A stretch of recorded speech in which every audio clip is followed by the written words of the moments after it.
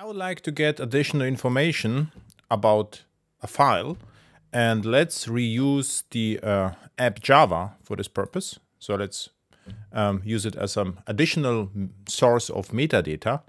And so how to do that? So there's a useful method called files and read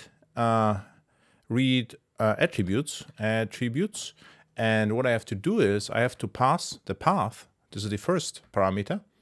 And then just to tell which attributes I'm interested in, and this basic file attributes is the generic set of attributes.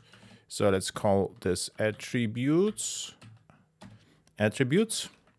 So and try the first and just to pass the attributes to see what it actually is, and then maybe ask for, let's say, creation time.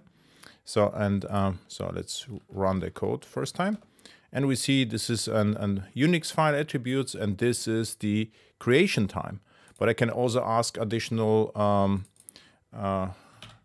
questions about size, or I can ask whether it is a directory, and I get the information, and all the information is read at once with file attributes, and I can query the cached data.